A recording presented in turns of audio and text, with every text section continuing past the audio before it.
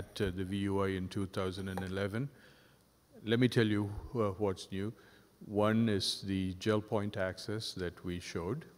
The second is placement of the suprapubic tube that Dr. Shalhav showed. The only difference between what he does and what we do is that we cinch the suprapubic tube to the anterior abdominal wall at the end of the procedure when the pneumo is down and the incision is closed. The third thing that was new is there's been a criticism of robotics that it is too new and that we don't have oncologic outcomes long term. A paper in European Urology looked at the first 1,400 patients that we had done with a minimum 5-year follow-up and showed that the oncologic outcome was not this is level 1. It showed our oncological outcomes. Comparing it to open series would be level 4 evidence, and I won't go that way.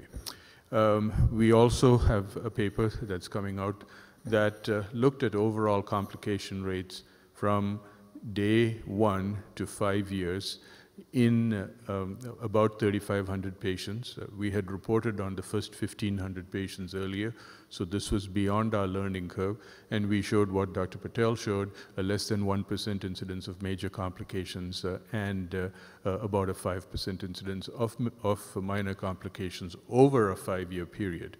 I alluded to the methods that we used. We used the NISQIP study. We used claims data, so we had over 20,000 claims that were analyzed, and this is as close to completion as we could get for the data.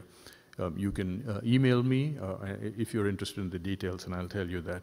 The one slide I wanted to show you was an Excel slide of patient preferences.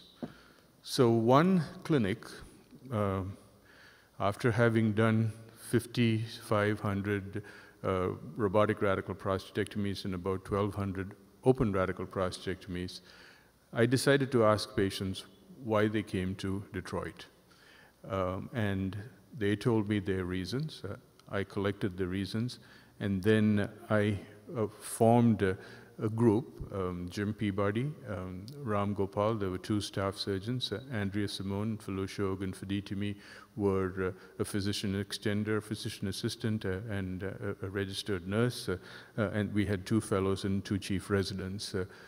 And we formed a questionnaire that we then administered to 100 patients. And these are the reasons, this is what patients considered important.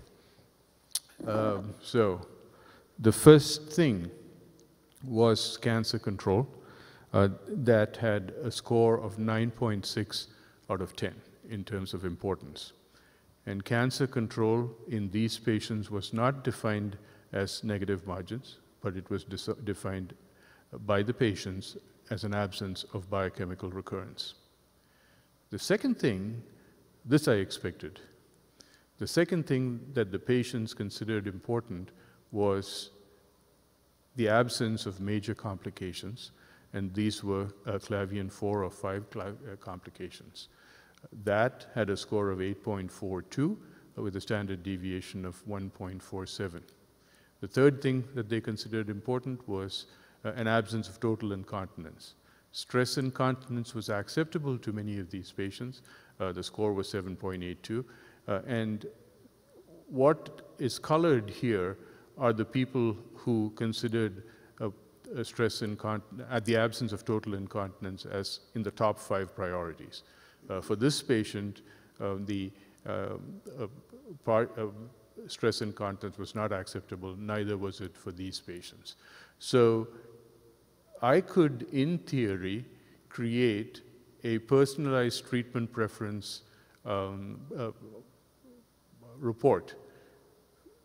What's important for patient number 23 is not what's important for patient number 13. And we've done this in about 100 patients. The most important 5 things that came up were cancer control, absence of major complications, absence of total incontinence. They wanted at least partial erections. They were okay with taking aids, but total impotence was not acceptable. Then it was perfect continence. These patients would not accept even stress incontinence.